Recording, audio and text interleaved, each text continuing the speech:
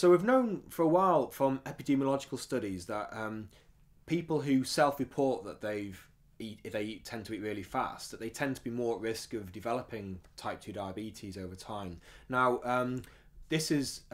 clearly these studies can have flaws because it's relying on self-reporting, and really what we wanted to do was to look at it more objectively, and we did this in the metabolic chamber that I lead on, and this is essentially looking at human metabolism or metabolic rate in a very controlled environment. And we looked at a small number of obese women and looked at eating a standard meal over 10 minutes versus 40 minutes, and then we looked at how many calories they burned in the 2 or 3 hours following the meal. What we found was in those who ate the meal slowly that they tended to burn more calories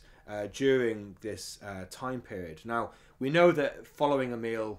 all our metabolic rate tends to become elevated, and this is because we're involved in digesting the food, and this requires energy, and we burn off more calories as a result. So we don't know exactly why it is that there was this difference in the number of calories burned, but we think that